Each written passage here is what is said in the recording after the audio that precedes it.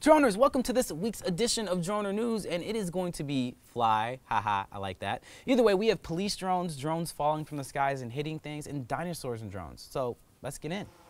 All right, coming in number one. All right, I may have lied a little bit about police drones, but what it is actually police doing responsible things with drones, which is awesome.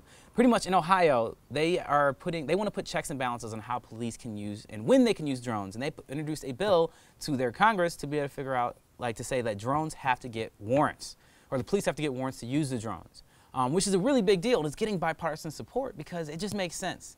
You know, like if you have weaponized drones or even surveillance drones, you know, I personally believe, like, if you're going to be watching people and doing things like that, you should have a warrant for that. You need a warrant to be able to enter somebody's house. You need a warrant to be able to even open somebody's locked glove compartment. You should get a warrant to be able to do some stuff to people with drones. So that's what Ohio's doing. It's looking good. Check it out. All right, coming in number two, we have Amazon Prime doing its first domestic drone delivery. Yeah, we actually are making this happen. And Amazon's even saying they did it in partnership with the FAA, which is a really big deal because the FAA has been really strict about anybody doing drone deliveries. Now, there is a caveat. I mean, it was just literally, it was at the Mars conference, which is pretty much like, you know, technology, robotics, and space exploration.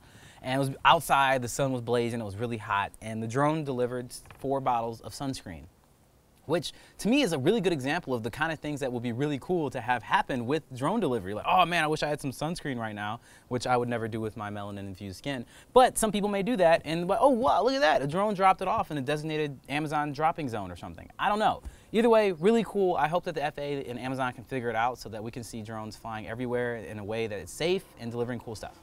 Coming in number 3, drones and dinosaurs. All right, I mean, I just like saying that. But in Australia, these researchers are using drones to be able to help map out dinosaur stuff. So, you know, like there still are like preserved dinosaur prints and like fossils and all kind of stuff and undisturbed sites all over the world. And these people are like, oh man, let's see them, but we don't want to disturb it. So they're like, well, we can just send a drone in there and get pictures. We can analyze the pictures, learn a lot about dinosaurs. Everybody wins. They're doing 3D models of this, and it's also like a double win because, like I said before, they don't have to disturb the area. So the researchers are super happy because they get to be lazy and sit at home and watch somebody else fly a drone, give them their 3D models of the areas, and then they can study the 3D models, and they don't even have to go anywhere. So it's a win for everybody, and especially for dinosaurs. Coming in number 4 is a pet sitter drone patent. So like drone sitters for dogs. You know, like a person who watches your dogs and stuff and cats.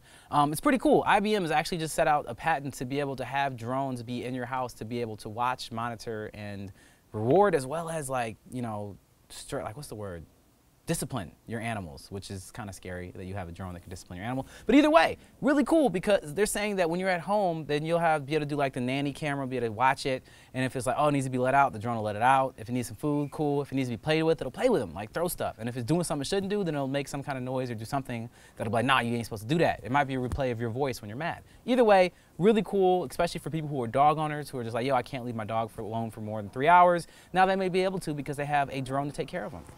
And coming in at number 5, last but not least, is the testing of falling drones. Now, if you've been watching Droner News before, you'll know that the Virginia Tech was doing testing of drones where they were flying drones in the test dummies' faces to be able to determine how dangerous drones really are.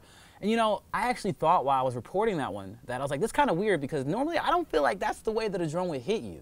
The way a drone's going to hit you is it's going to fall on your head. It's not going to run into you. Like most drone operators are good enough to not run it into your face because they're normally higher than 5.5 feet, or however how tall people are. But mechanical and aerospace engineers at Syracuse University, his name is Mark Glaser, has been doing drone tests to be able to drop drones from heights onto people's heads, which I think is the best way to test for safety because that's how a drone's going to hit you. So they're doing it, it's really like they're doing ranges from 20 to 50 feet. I think they should do it higher. So the biggest thing that they're finding in these drones falling is that the impact of how the drone hits the ground or hits the object is almost as important as how high it is from the air. So for example, if there's like the feet of the drone all hit it, then it spreads out the impact and it's not so bad. But if only a blade or a foot hits the ground first at a single point of impact, then it can be devastating.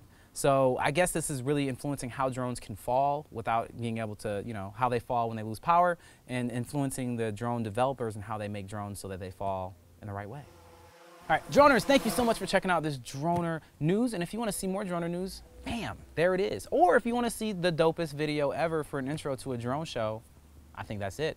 And as always, make sure that you support us by subscribing, because that's what allows us to do the thing, and check out our Patreon page. And as always, make sure you stay fly.